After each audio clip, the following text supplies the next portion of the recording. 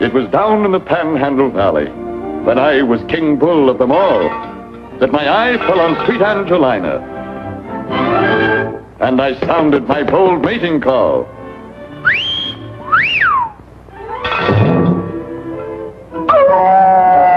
She said, yes.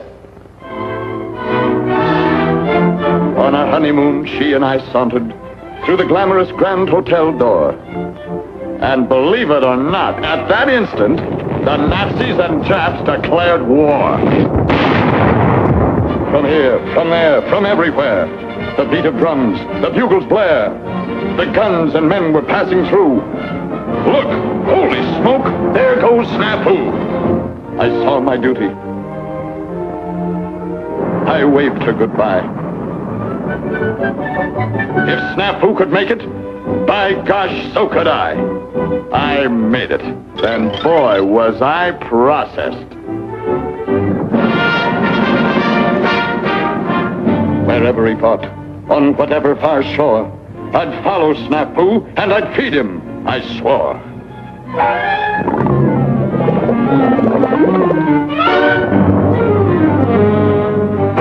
Damn the torpedoes, I cried to the crew. Full speed ahead with the food for Snafu.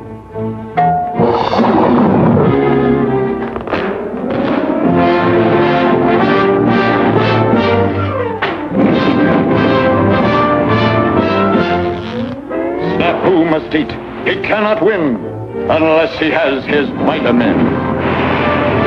Through ice and snow and sleet they crunch. They must get through with Snafu's lunch. I can't make it. I'm pooped. I'm all through.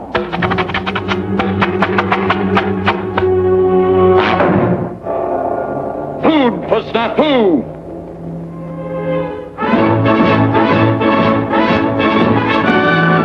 Through rain and mud and jungle heat, one only thought, let Snafu eat!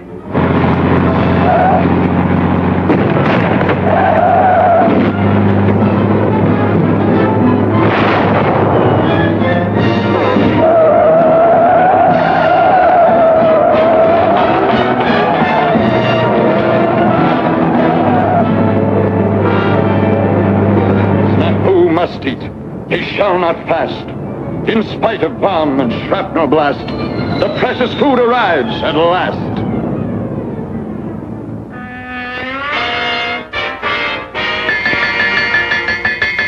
Come and get it!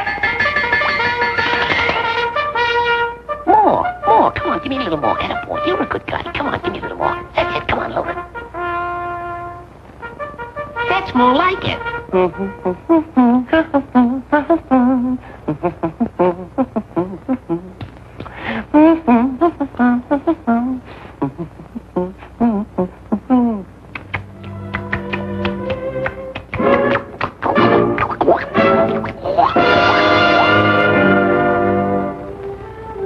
Nice meal, but guess I ain't as hungry as I thought.